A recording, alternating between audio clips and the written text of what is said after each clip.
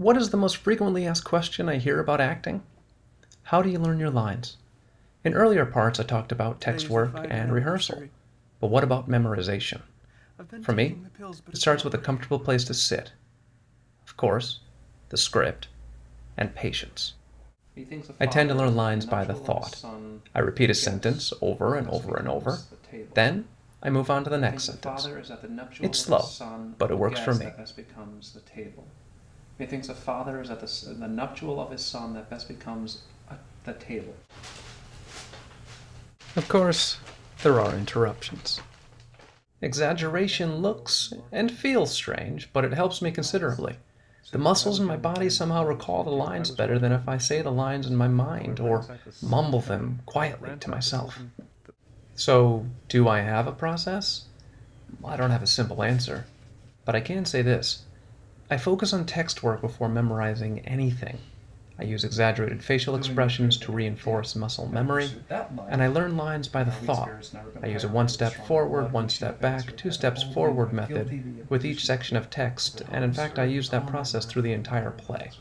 Before moving on to the next chunk of text, time permitting, I'll review everything from the beginning of the play until I get to a section that I don't know. You might ask, why? One of the more interesting things I've learned about how I memorize lines is that when I feel really comfortable with them, it means I'm about 1 to 2 days away from actually knowing the lines.